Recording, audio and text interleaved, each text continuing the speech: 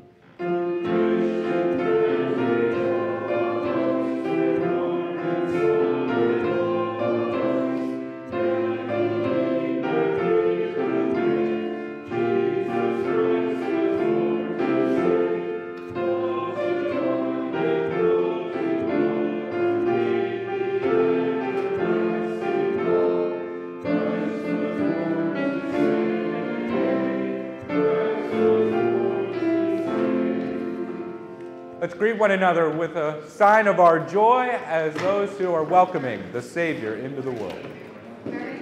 Love it. Awesome.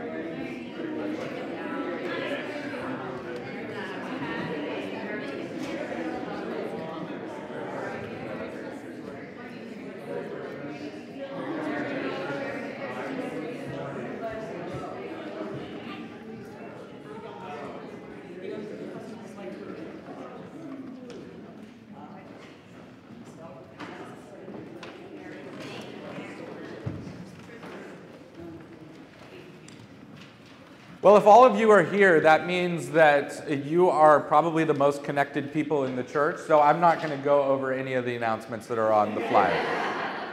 Read them, follow them. The one note is that the floor in Swayze Hall is going to be, we're going to be beginning to replace that tomorrow. So Swayze Hall will be closed. The staff's going to be working from home during the period while the floor is being replaced, but we are available. Just call. And we're available by appointment to meet off campus. If you have stuff that's happening in the building, that's fine, as long as it's not happening in Swayze Hall, not a problem. With that, I want to invite up, here she is. Good. Come on. Look what I got. Take one. Yeah. Oh. You look what you did, yep. All right. Here, well, I'm just going to take this, and I think I have close to enough for everybody. We'll find out on the way out. All right. Well, what is this? It's a candy cane, isn't it? Yeah. And did you know that these were invented for Christmas? They were invented actually for choir members, for a kids' choir, in order to keep them quiet during church. This is true. So let's look at this, because they were invented for Christmas in church, and the man who created these, he wanted something that was going to help kids remember some things about Christmas. So this is a strange shape for a piece of candy, isn't it? Wouldn't it just be easier to make it into a stick, don't you think? Why do you think it might be this shape? What do you think? Oh, yeah. Well, is there something, let's see, is there, oh, he doesn't have one. That's not a helpful major scene. Well, sometimes shepherds use what's called a crook, and they'll take a crook, and it's shaped just like this, and they'll use it to move sheep and get them in the right spot. They put it around the neck, and they yank them into the right spot. So it's kind of shaped like that, because we have some shepherds up there, don't we?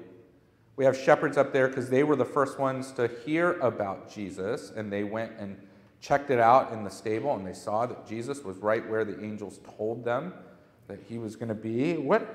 If we hold it this way, what does that look like?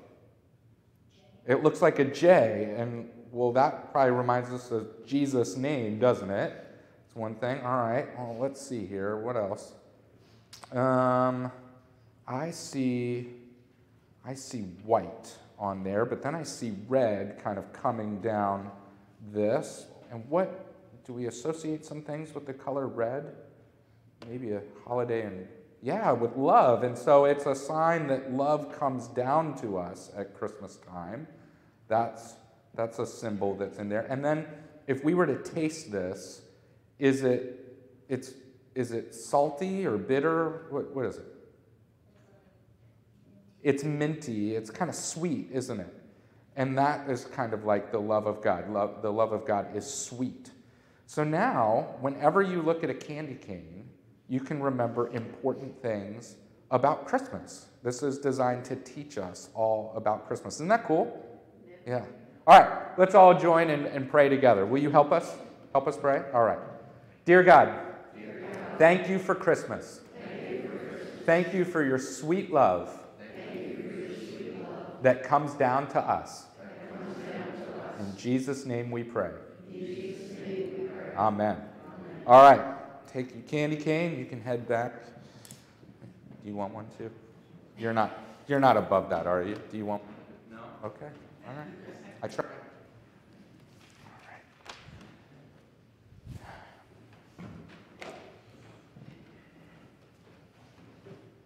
And once again, let's pray. Gracious God, meet us now on this day that for so many of us is joyful, and yet for some of us is a difficult day.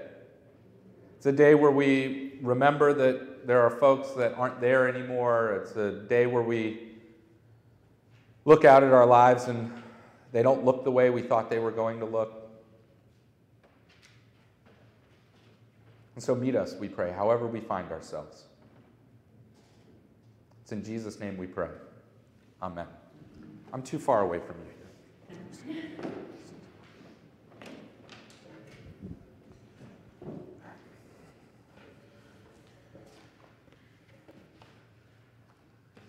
Well, today, of course, is Christmas, but you remember a few weeks ago I talked about that time between Thanksgiving and the beginning of December, and I talked about how my friend and I called it cusp, this new season that we were inventing, cusp. It was in, that weird time in between when you're not ready to let go of fall, but it's also not quite Christmas yet. You can't quite get into that season.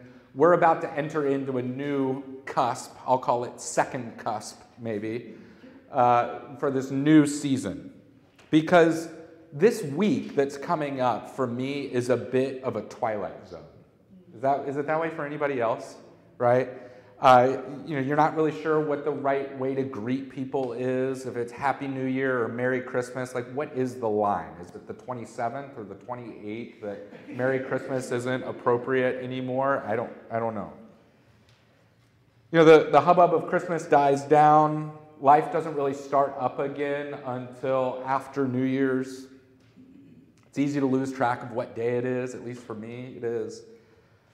And so what I end up doing, and I think a lot of us do this, is we take this time of year as an opportunity to breathe and reflect. And we read those Christmas notes from family and friends that we've gotten over the past weeks, and we think about how our own lives stack up to the lives of our friends and our family.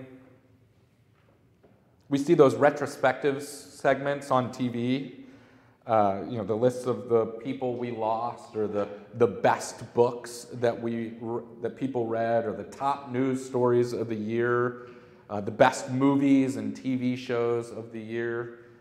And even this morning, I watched a segment that was all about what people think are the top news stories for the year. I don't know why we do that, because they're invariably wrong, or it's obvious what they're going to be, right? This is when we see what the next year is going to have in store. And so not only is this a time where we reflect on what the year has been globally and what the year is going to bring in writ large, but we also take time for personal inventory during this week too, don't we? In between the hustle and bustle of returns and taking down decorations, I find myself thinking about how I want to be different in the new year. Where do I want to be? What kind of person do I want to be next year? Where have I found myself coming up short? What do I want to accomplish? And I've talked about this before, but the question that I keep coming back to every year at this time of year is, does Christmas make a lick of difference about anything? Does anything change because of what happened on that very first Christmas?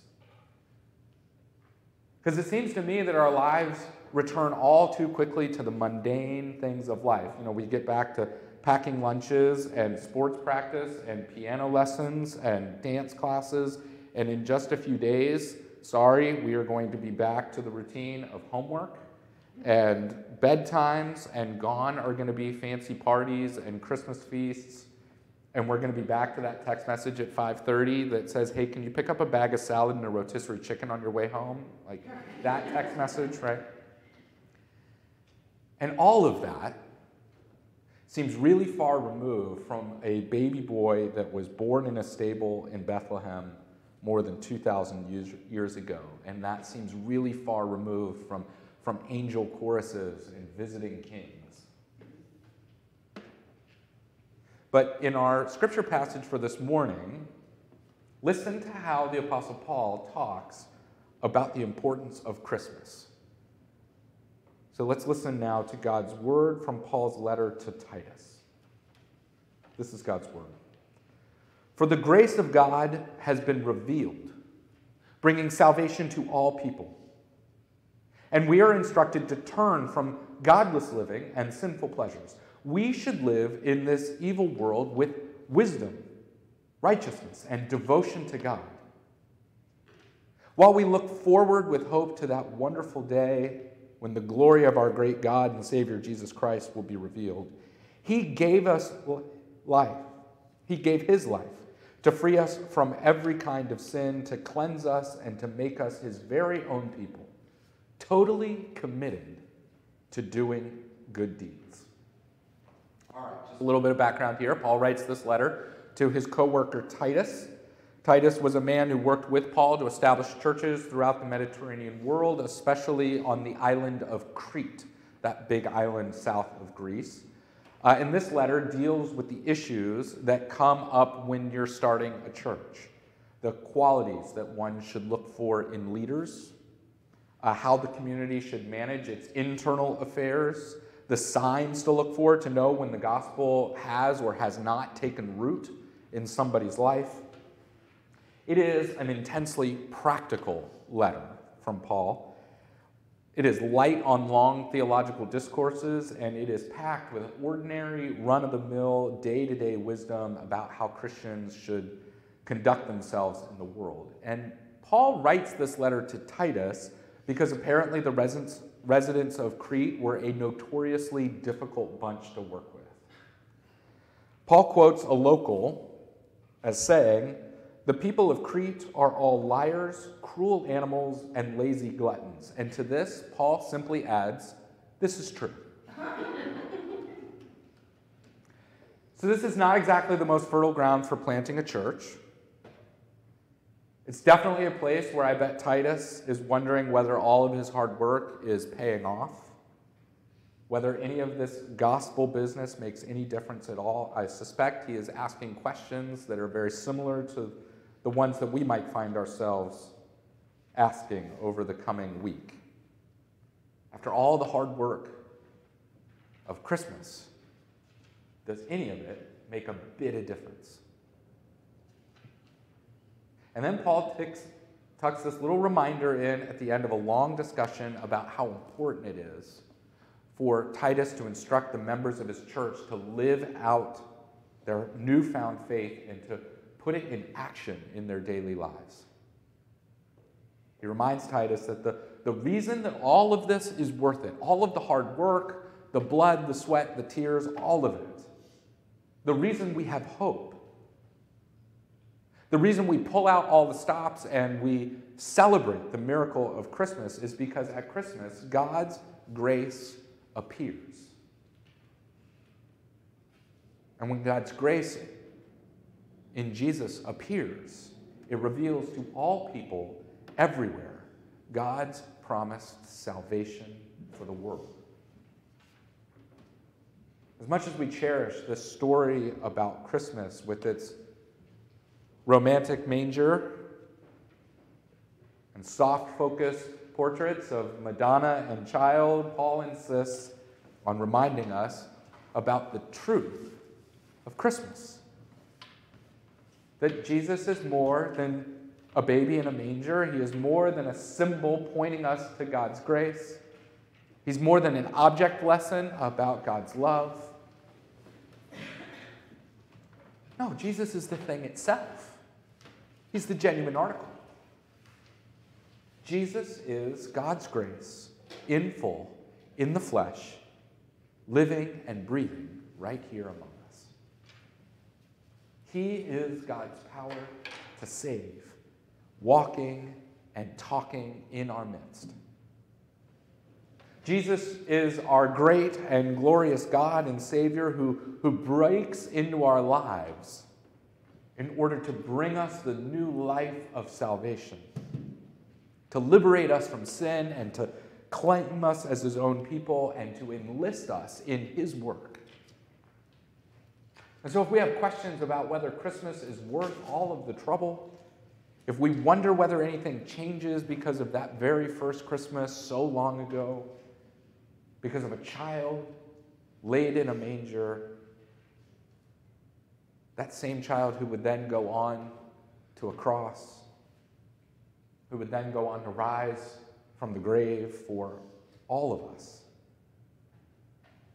And Paul answers that question with a resounding yes. Because of Christmas, everything is different. From that moment on,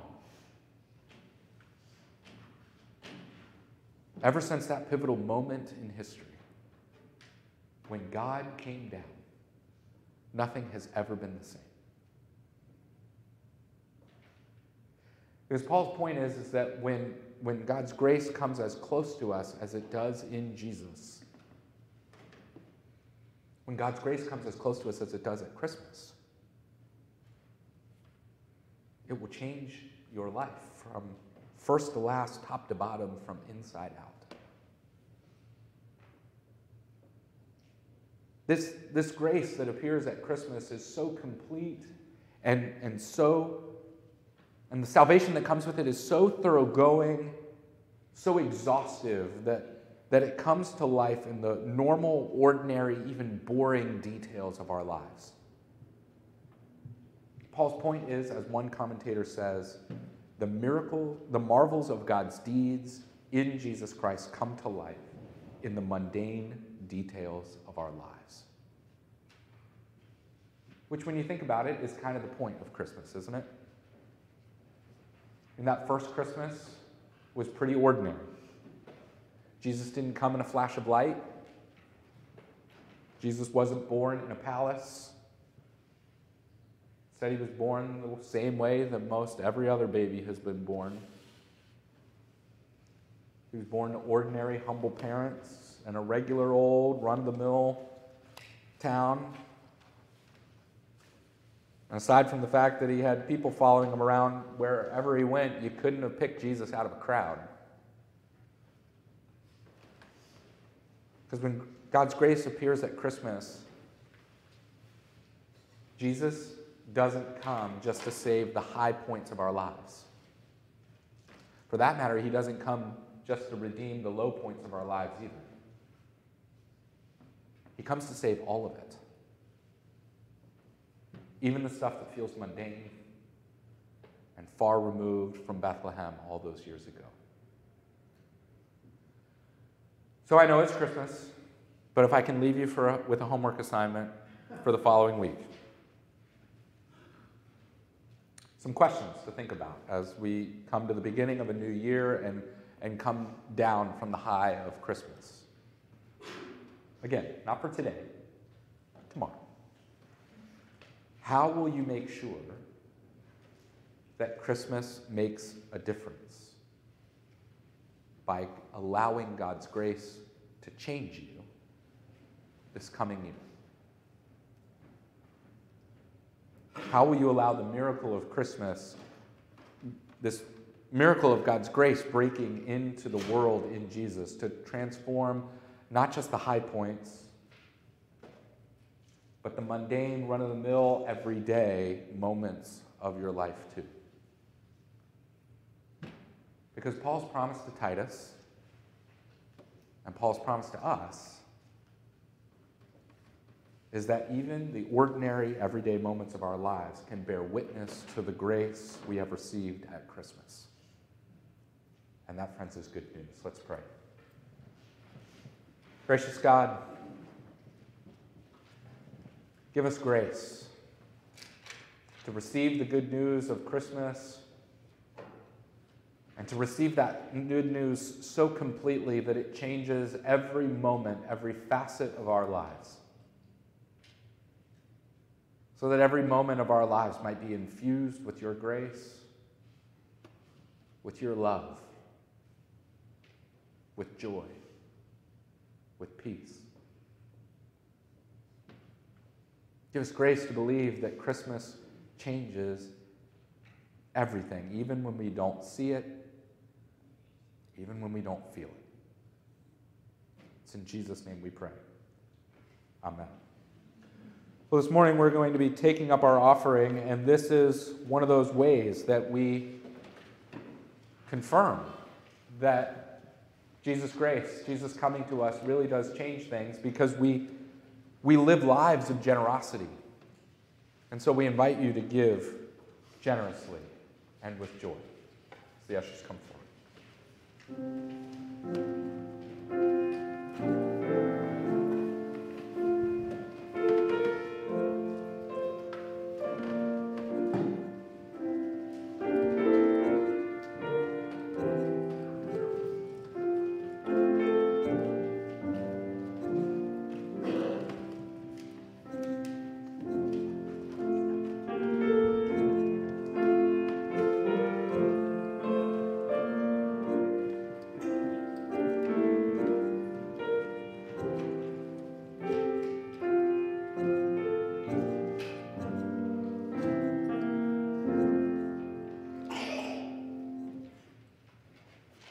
Well, we're going to sing with joy, so we invite you to join us in our carol sing. You see the hymns that are listed there and the verses that we'll be singing.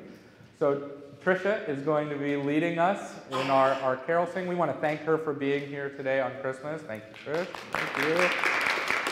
Let's sing with joy. Thank you.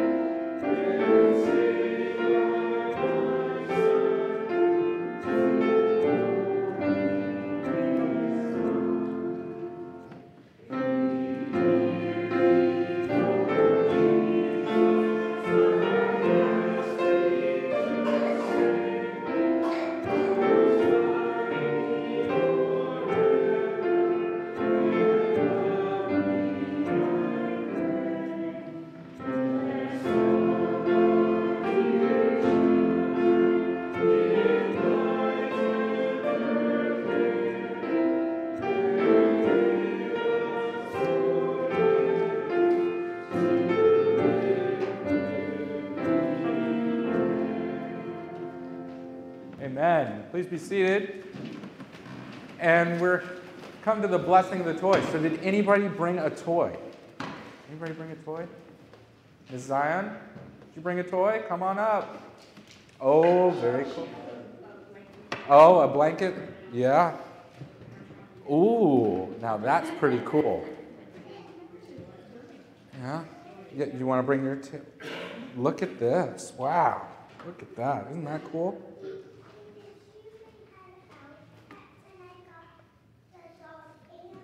Wow. Oh my goodness. Look at this. This is so cool. Wow, I'm just going to show everybody. Who doesn't want to be a mermaid, right? I mean, look at that. And it's got what's that on there? So it's got unicorns and stars on there. That's pretty cool. Oh, and it's got stars at the bottom too. Yes, this is very important. Down here, stars at the bottom. Very cool. Wow. All right. Well, did anybody else bring a toy to bless? All right. Well, we're going to bless the toys. One of the things, why do you think that we give presents at Christmas time? Why do you think? Yeah. Just guess. Why do you think?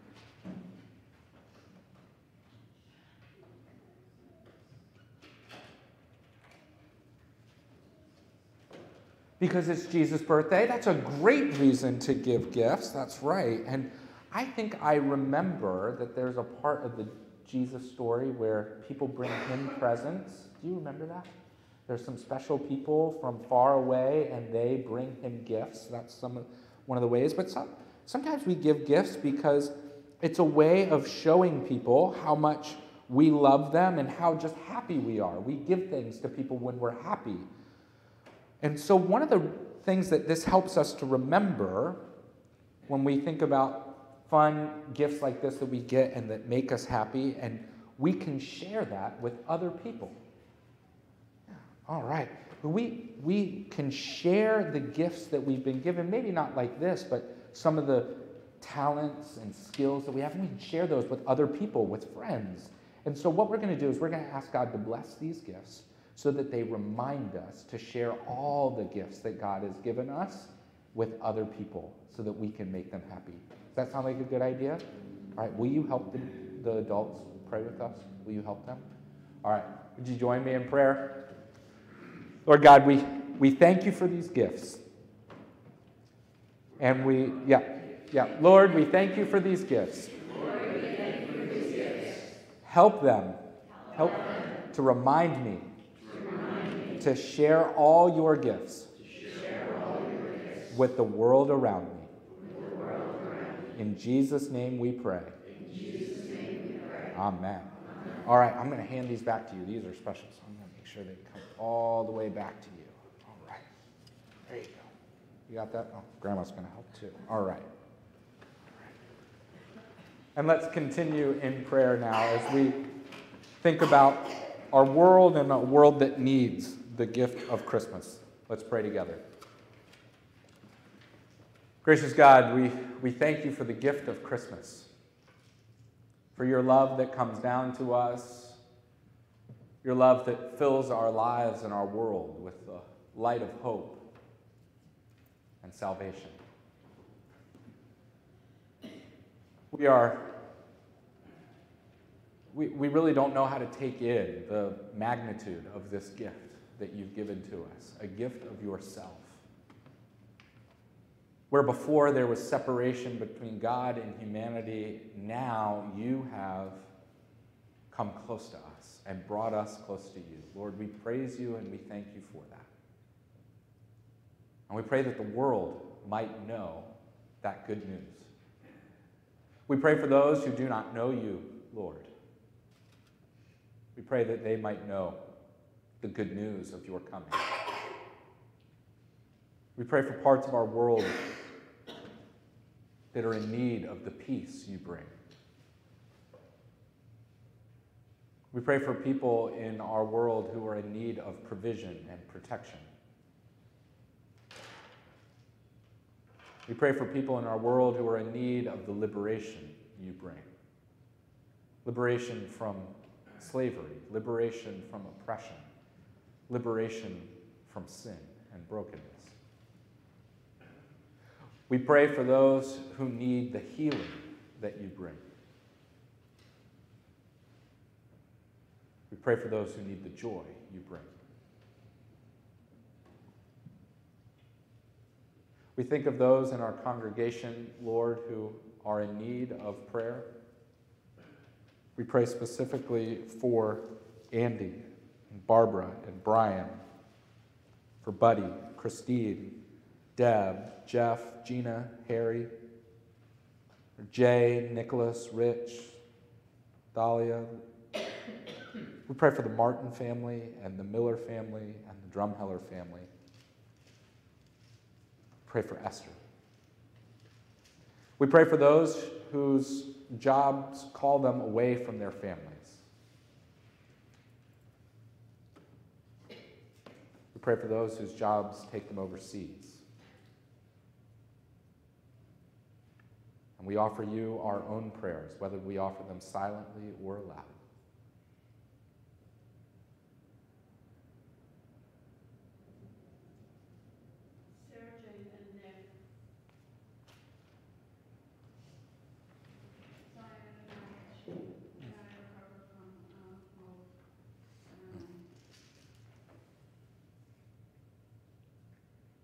Congregates of First Presbyterian Church in Lakewood.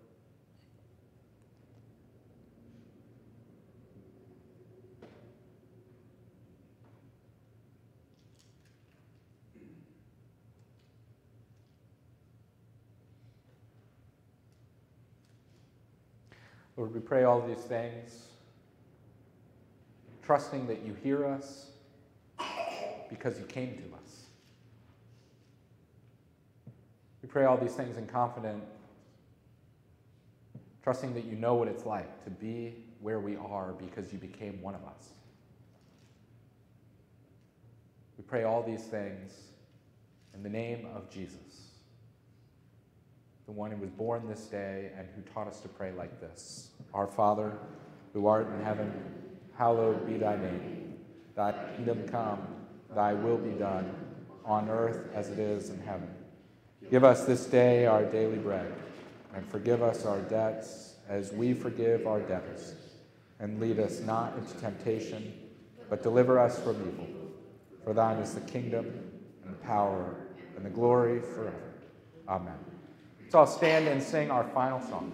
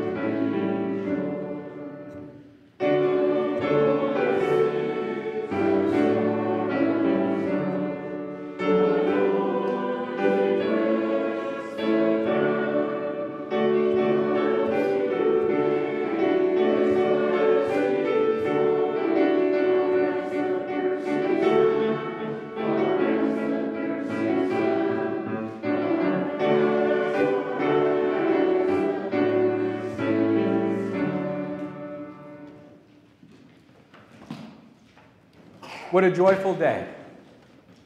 I'm so glad that we were able to celebrate that together. And so as we leave from this place, may the God of hope fill you with all joy and peace in believing, so that you may abound in hope by the power of the Holy Spirit. And may the blessing of God Almighty, Father, Son, and Holy Spirit be with you this Christmas and always. Amen. Friends, Merry Christmas. Go in God's peace. Merry Christmas.